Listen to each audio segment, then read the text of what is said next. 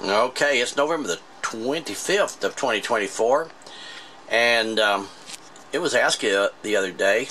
The gentleman asked about how do 807s and push-pull perform. Well, I have this Heathkit amplifier from the early 60s, if not the late 50s. Runs 807s. Got a pretty pair right there, and 6 SN7s. And when I got it, I got it in a state sale, but I didn't get the power supply for it because it had already sold. So I built it a power supply, and in this power supply, for exotic reasons, I used mercury vapor rectifier in 83. I think you can read that there. Oh, don't drop it. Made by RCA Cunningham, licensed, made in USA as stated. Radiotron, as stated on carton. Radiotron. Anyway, we're going to plug them in and show some respect for these 807s. Okay, she should be all warmed up.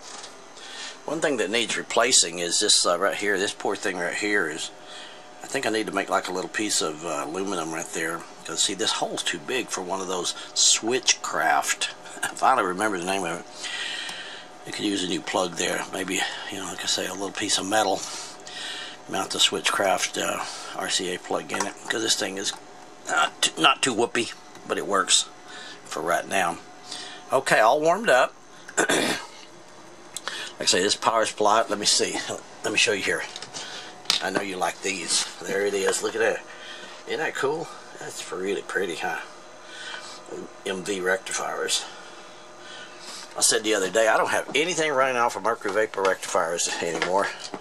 Well, anyway, now I can't find the plug. Sorry, I have to fumble sometimes, but I'm doing the best I can. Okay, now we got lights again. Well, here it is. I'll make it quick. Here it is, running at 20 watts. Well, we'll start at 2 kilohertz, and there's a sine wave, pretty. 0.63. Let's go to 200 hertz. Down here at 200 hertz. I'm not going to do sweeps and all that kind of stuff with it. There's 200 hertz. There's 200, and there's its THD, 0.6 again. 20 hertz. Takes it a second. All of the equipment takes a second to kind of get its act together. There it is, 20 hertz. Dropped to 18.5 watts. Dropped a little bit. There's 20. And there's its THD, still less than 1%. I haven't done the dB ratings on it.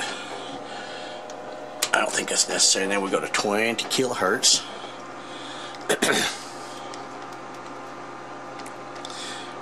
Press that magic setup button. There it is. Still doing 20 watts at or 20 kilohertz at 0.7%. So it's doing just dandy, isn't it? Let me see here. Let's put this thing back. Okay, we'll look at this. Let's put this back at 2 kilohertz.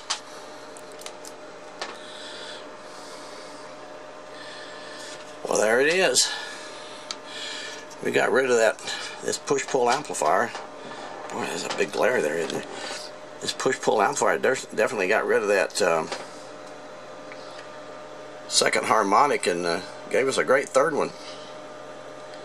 I'm sure that changes its sound.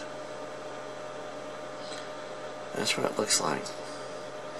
A lot of reflection in here tonight, huh? Well, there it is. I made a video of this a few years back. One of the things I do is I use fingernail polish, and when I've really graded my tubes and they're really the best, I put like a little dot of fingernail polish on them there, and do the same thing over there, same thing even on these tubes. They're down there, just so I can keep up with you know, the best of them. Well, that's it, ladies and gentlemen. Oh yeah, here's the schematic. I want to show you. This is an inspiration. This is the inspiration for the single-ended one. As you can see, There's that circuit right there. You know, that the bias on the tube, it's been wondered, you know, well, there's like heavy DC on the grid. Well, that's true, but it doesn't matter. The bias voltage is the voltage between the grid and the cathode. See, the cathode's pretty high up. It's a 22K, which is what I used, except I bypassed it. We don't need this second output right here because they're driving push-pull stages. So, you know, what I built, what I copied basically was this right here. See, there's a negative feedback resistor. No, that's about it. Take inspiration from working circuits. Here's another inspiration I took that I've used a number of times, connecting the screen directly to the plate through that 100 ohm resistor. That's exactly the way the little SC amplifier is built.